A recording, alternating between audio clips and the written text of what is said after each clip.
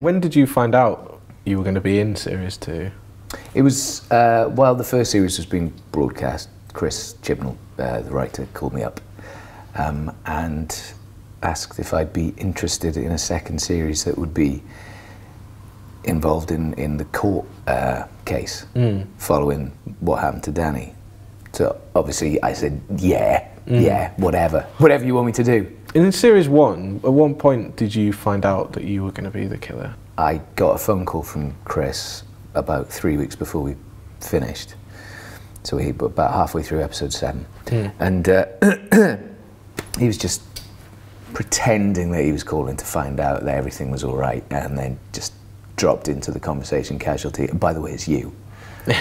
If you didn't learn from the start, do you think, would you have still taken the role? Because obviously some people would be like, oh, I don't want to be typecast as a killer. Yeah, no, yeah, I know what you mean, yeah. Yeah, I would have. But tentatively, kind of, that's very exciting, but where are we going to go? Yeah. But yeah, no, I mean, the writing was so brilliant that you couldn't have turned it down, I don't think. And would it have made it more difficult to play it in the sense that you would have known where it was heading, and that you would have found it harder not to be dropping in the occasional evil sort of smile or something? I don't know. My ego likes to think that I would have been able to carry it off, but in reality, I hope that I would have been able to carry it off. But I think certainly not knowing did us a lot of favours.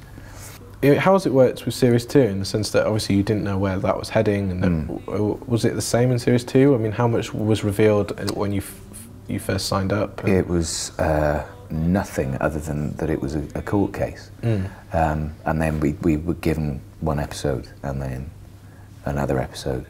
So we were kind of drip-fed the scripts as and when we needed them.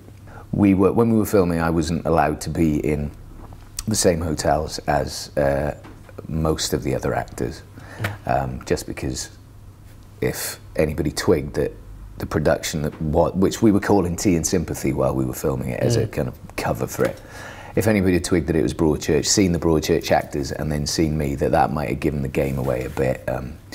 So there was that. I had to travel to set in disguise.